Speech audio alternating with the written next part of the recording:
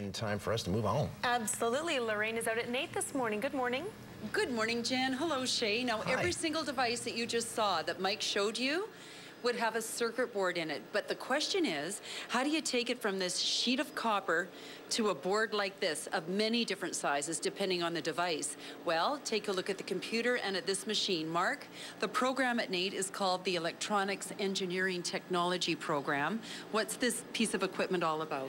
That piece of equipment is a printed circuit board router. It takes a design that a designer has laid out on a computer, and it routes out the copper on the printed circuit board to make room for all the components that need to go on it. What about this piece of equipment over here? This piece of equipment behind us is the piece of equipment that's used to put the parts down. Today's parts are so small that it's very difficult for humans to work with them.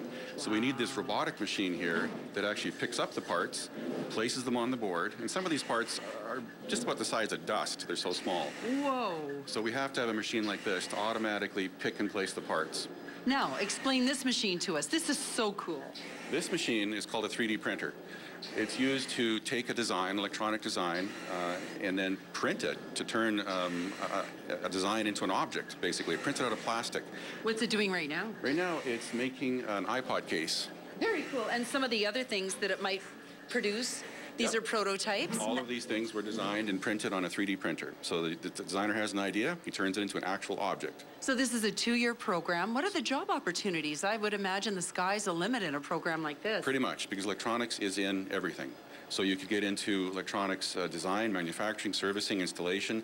You could be working for the automotive industry, the medical industry, the oil field. They all use electronics. So there's over 200 programs that they offer here at NAIT. We wanted to give you lots of time to plan coming down because there's going to be 13,000 people coming through these doors in 2 days. Ruth, this must be huge for you folks in terms of introducing everything that NAIT has to offer. Absolutely. This is probably our biggest recruitment event of the year at NAIT. And we find that over half of our first-year students actually came to Open House, and it helped them make their decision about coming here. So it's really important for us. It's a great opportunity to meet current students, instructors, and also grads from those programs and find out what you need in order to get into that specific program and what the job prospects look like. And it's a lot of fun too, Lorraine. There's lots of fun activities here as well.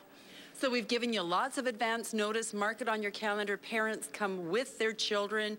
Kids come in school buses directly from the schools. It's a very big deal for potential opportunities for students that are graduating. So enjoy your day. We'll see you tomorrow. Sounds great. Thank See you, you Lorraine. then. The open house is October 14th and 15th. You can call 780-471-NAIT or find a link online through our morning news webpage at globaltvedmonton.com.